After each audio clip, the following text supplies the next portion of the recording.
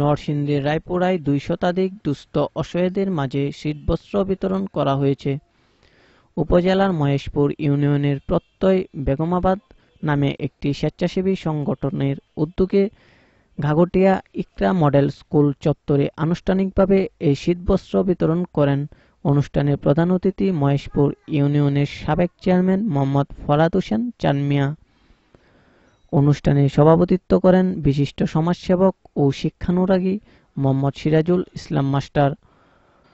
প্রত্যয় বেগমাবাদের সাধারণ সম্পাদক এরশাদ মনিরের সঞ্চালনায় এই সময় বক্তব্য রাখেন সংগঠনের সিনিয়র সহসভাপতি মোহাম্মদ সজল মাহমুদ, সাংগঠনিক সম্পাদক জুবায়ের মৃধা, দপ্তর সম্পাদক কাজী শফিকুল ইসলাম, ইউপি সদস্য মোহাম্মদ আফাজ উদ্দিন, বিশিষ্ট সমাজসেবক হাসান আলী সহ এলাকার গণ্যমান্য ব্যক্তিবর্গ।